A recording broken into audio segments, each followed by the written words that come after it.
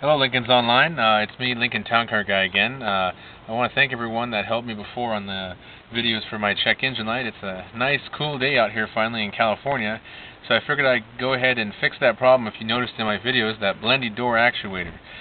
So here's what I'm doing right now, or how far I've gotten. Since there's a tech write-up, but there isn't a video about how to do it step by step, so I figured I want to try to do that. So if anyone else out there that has this problem, we can go ahead and do it together, at least through my help with the video. I have a 1994 Lincoln Town Car, and of course you get that horrible clicking sound. But anyways, this is the trim underneath the steering column.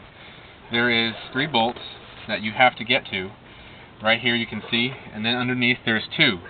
So what I went ahead and that you're going to need to do is on your dashboard you have a trim. If you come closer, you'll see right here that there's this trim you can remove, and then over there's a larger piece of trim that goes in between the defroster and the gas fuel door.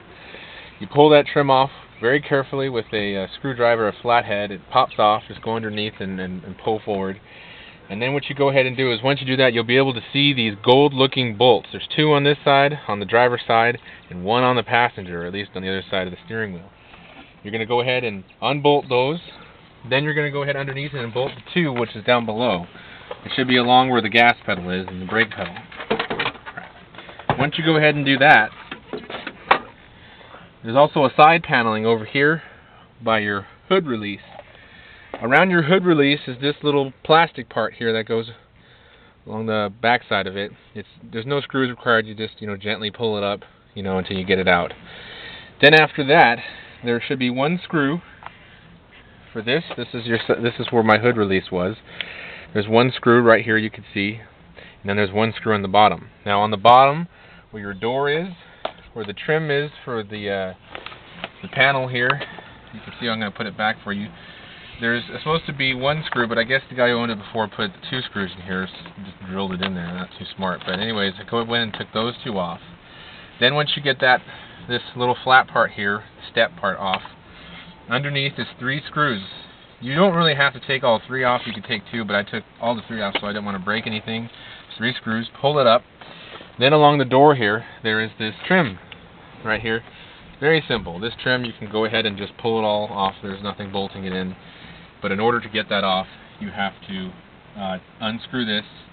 And this first screw also holds in this guy here. See how on the bottom? So once I pull that off, you can pull the whole thing off at least once that screw is out. So 2 screws. So once this is out, the floor trim piece, the first screw is out, you can go ahead and pull this off. But you're going to need to have room to pull this up to get this off because it fits in a little slot. And then on the top here on the dash, I went ahead and pulled the plastic. It's all plastic on the front, or where the defroster is, because you're going to need to get to all these bolts up on top of the windowsill here. I think there's like 6 of them, it looks like, 6 or 7 of them, I don't know. I printed out the tech write-up on the webpage on how to do it step by step, but it's always nice to have a video. So now we're going to go on the opposite side of the car, the passenger side. Here on the top of my car, I went ahead and put all the pieces here on the dash, and up there for the defroster piece, plastic piece. Going on the other side of the car here is the same exact steps in which we did on the driver's side.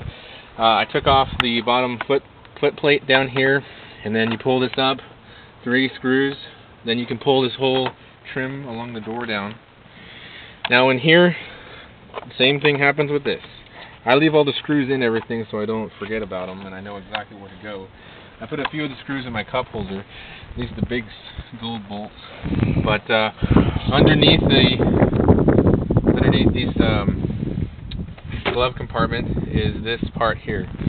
Is your the part that covers all the wiring and everything underneath the glove compartment. Up in the back over here, there is 4 little pop-in screw things. They're plastic. You got to be careful not to damage them. But one of them is one that you actually have to push into a screw that is going to stick out at the bottom.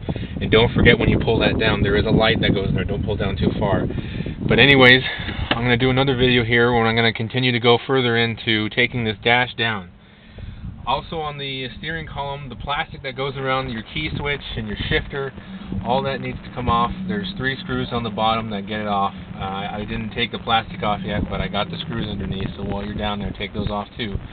My next step, at least it says in the paper, is that when you take your glove compartment here, there's a little thing here, there's 2 little things that hold this in, push them in, and you should be able to get to these bolts underneath here, which we're going to need to get to take this this dash down. So thanks a lot, guys. So I'm going to probably make at least 3 or 4 videos here of each step that I'm doing, so I hope this will help someone else out like it's helped me. And once again, thanks a lot, and hope you can watch the rest. Good luck.